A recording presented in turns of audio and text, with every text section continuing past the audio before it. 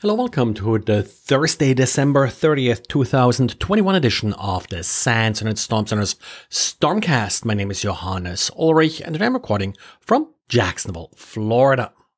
Well, the big news today is we don't have a new version of Log4j. We are still at 2.17.1 as the latest version. And just to summarize all the different versions of Log4j, depending on what Java version you're running and also what each version is vulnerable to, Russ put together a little table just summarizing the recent Log4j activity. So you may find that helpful if you're trying to explain what the purpose of each one of these upgrades is. Well, somewhat related to Log4j, Microsoft Defender for Endpoint apparently is giving you some false positives / unclear warnings if you're running Windows Server 2016. So if you're seeing these possible sensor tampering in memory warnings, that's likely caused by Microsoft 365 Defender scanning for Log4j processes.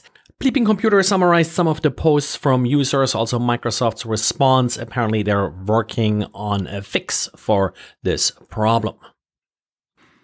And T-Mobile is warning some of its customers of a potential SIM swapping attack. This is when an attacker is essentially registering a new phone for your account in order to then intercept messages. SIM swapping is often sort of a one-off attack if an attacker is able to social engineer, for example, a phone company in order to add that new phone to an account. But there have been instances where it has happened in large numbers, and this may be one of these instances. Sometimes this involved data leaked in breaches. Sometimes it's also insiders that cooperated with attackers in order to facilitate SIM swapping.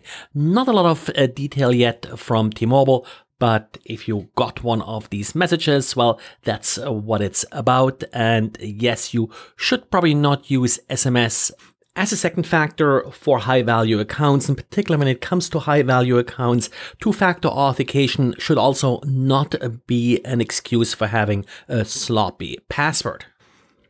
Now, in the old days, if you gave your kids a Fisher-Price phone for Christmas, well, they usually could only sort of make pretend phone calls, but the latest version of this phone does have Bluetooth built in and essentially works as a speakerphone for any smartphone or any other phone that can connect via Bluetooth.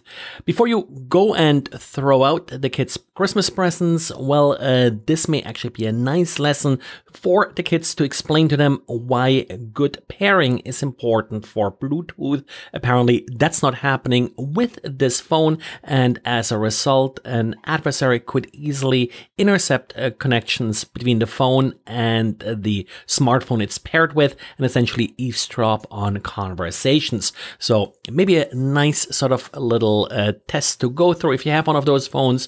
Other than that, not sure why buy a rotary phone anyway for the kids. They probably don't even know how to use them. Well, and that's it for today, and it's it for December and for this year. This was the last podcast for this year.